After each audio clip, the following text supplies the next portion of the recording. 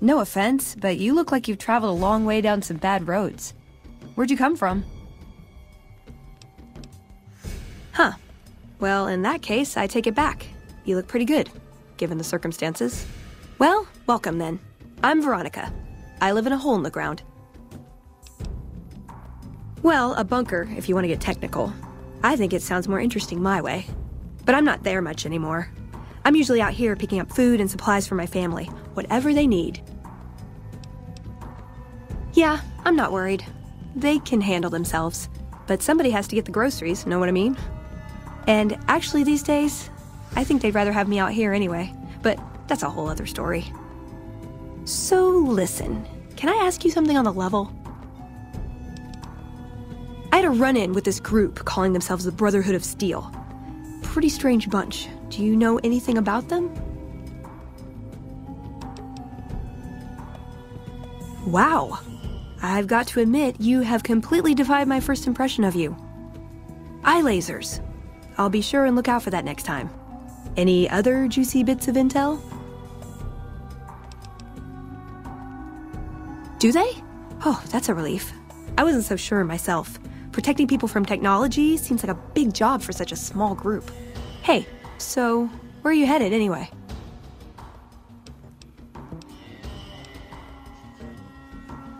I'll be honest. You're the first person I've run across out here that looks like he can really handle himself. There are places I've never been to that'd be too dangerous for just me. What do you think? Maybe we could travel together, help each other out.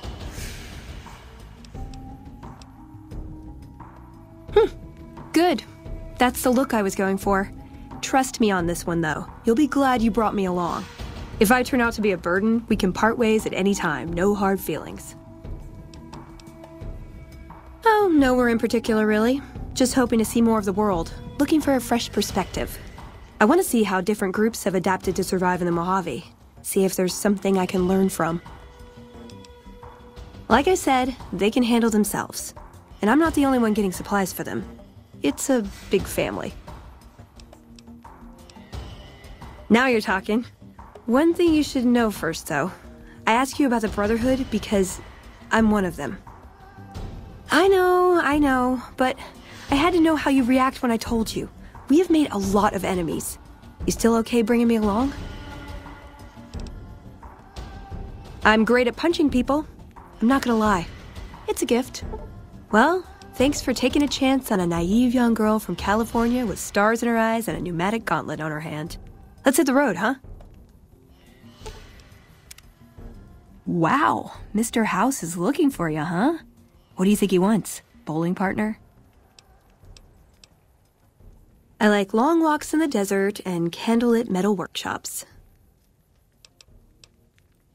I like punching things, but sometimes shooting things just has to do. Yeah, I've been taking things apart and putting them back together since before I said my first word. You want to build something? Talk to me, and we can do it right there on the spot. Workbenches are for novices. Who knows? I might even be able to show you a Brotherhood trick or two. My favorite subject. I want a dress. Yeah, a good one. Something elegant and classy, you know? But still stylish. Something that's eye-catching and sexy, but also says, don't fuck with me. I keep hoping I'll come across some old-world designer gown when I'm scavenging, but it never happens. Maybe I should move back to California. Hey, you try getting a date wearing scribe robes. Might as well be wearing sweatpants. I just like them, you know? They make you feel like a woman. Those ladies before the war, they knew what they were doing. Can I make it up? I would say he was my tutor, but that doesn't cover it. After my parents passed, he looked after me. The whole Brotherhood brought me up, really, but he made sure of it. I never had a grandfather, not that I knew anyway, but Elijah was in some ways what I'd imagined a grandfather to be. It was by his request, actually. He cleared it with the other elders. Somehow. They sent him to look into the dam. There was a time when I'd have begged to follow, watch him at work. He did. For years, he fought with the council. taught me to question our direction. Meanwhile, he'd become more out of touch than all of them. On our way east, he demanded we stop at Helios 1 to examine it. While we were there, we received word that the NCR had taken the dam. He was furious. Called it children playing with a bomb, but he was mad because we'd lost its power. What we'd use it for. He didn't even care. They're cautious. When they discover something, they respect it, learn its limits, consider how to preserve it. Used to drive Father Elijah crazy. He liked to learn limits too, but only so he could push them. That's not to excuse the other elders, though. They all covet technology for its own sake. Some are just more fanatical than others.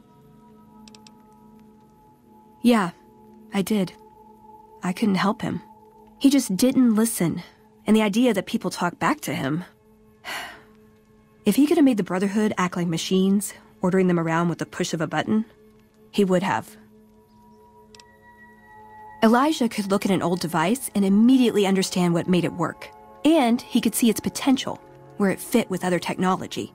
It's not something he could teach, but he tried with me. Some of it stuck. But that's what he taught me. You ask what I learned from him. I learned what I don't want to become. In the end, there was just him and his vision. Nothing and no one else. Yeah, I miss him. Like what? Just my parents, but they haven't been around for a long time. Dad was a paladin, Mom was a scribe. They died in the same battle, trying to hold off the NCR from... something. I don't remember what it was. Guess it seemed important at the time. Ever been nosy? I was, once. We were pretty young, but I like to think it was love. She left the Brotherhood. Wanted to put some distance between herself and her parents. Since our membership isn't open to outsiders, some members think that obligates all of us to procreate. You can guess which camp her parents belong to. No. Couldn't bring myself to leave everyone else behind. Couldn't convince her to stay, either. I'd hoped love would be enough to influence her decision, but it wasn't. We were both too stubborn. I don't know where she is now, but I'm sure she's moved on. I still think about her, though. Once in a while.